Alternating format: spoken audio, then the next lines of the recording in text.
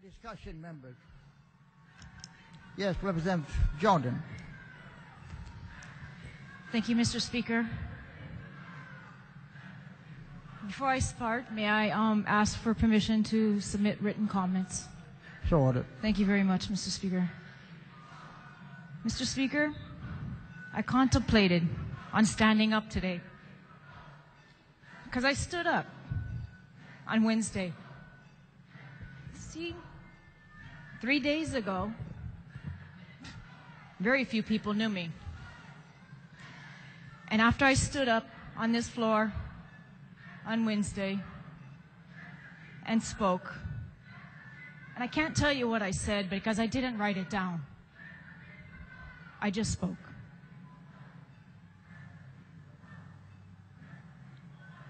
I became blasted.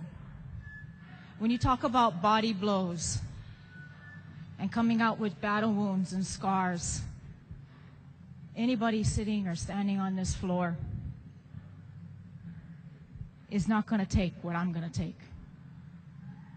But you know, Mr. Speaker, I think I was put on this path for some reason, and I'm not going to ask why.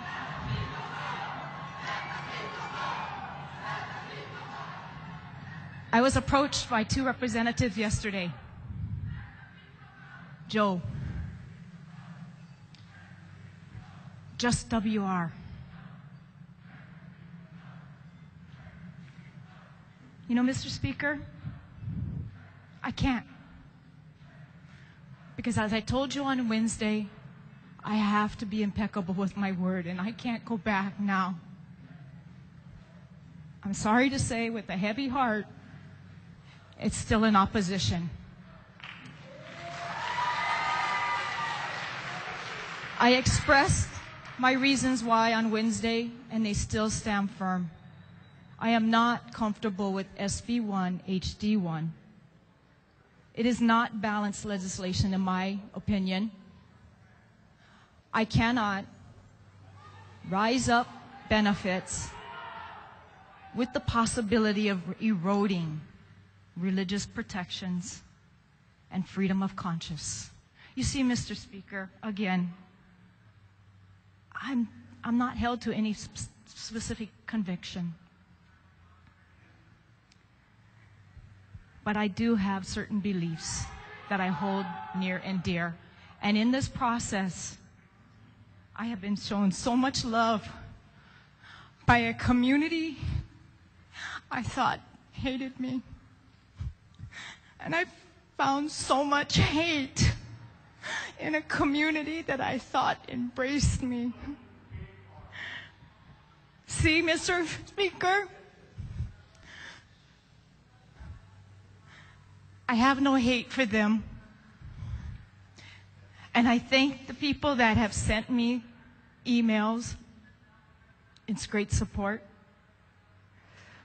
I just want to share with you one from a pastor on a church in Maui.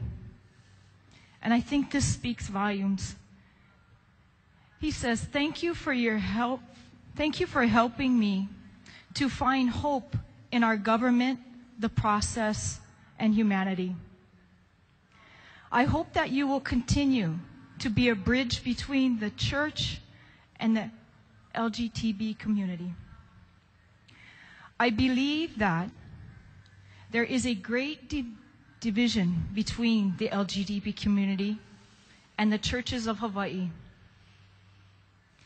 It may be God's calling on your life to help us to bridge and break down those barriers and preconceived ideas of who gay people are.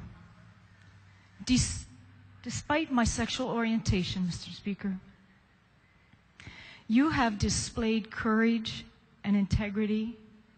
You are breaking down stereotypes in my mind, according to this pastor, and I just needed to tell you that I honor, appreciate, and respect you." I want to thank that pastor, Mr. Donovan. And I thank you, Mr. Speaker, for allowing me to take this journey. I thank my community for allowing me to stand here and their great support, because it was a rough day yesterday, Mr. Speaker. Mr. Speaker, I heed my rising number 2. So ordered. Thank you very much to the representative from the 43rd District. Mr. Speaker, I don't know what's going to happen. And frankly, I'm here to do my duty. I will always uphold my duty. And I'm sorry for the GLTB community. I walked in this place 3 years ago asking my community, I don't want to be the poster child. I've become the poster child. And I accept that. I ran into a lady in the hall yesterday while I was here. And they just wanted to thank me. I didn't know who she was. She was in those 5-day hearings. And I've met so many new people. And she told me this one quote, and I wrote it down, and I'm going to end with this quote. Character in crises are not made, but revealed.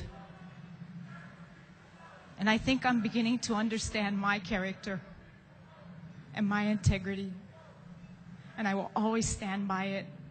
And I appreciate my House members that have stood by me. Thank you, Mr. Speaker. All right, thank you very much.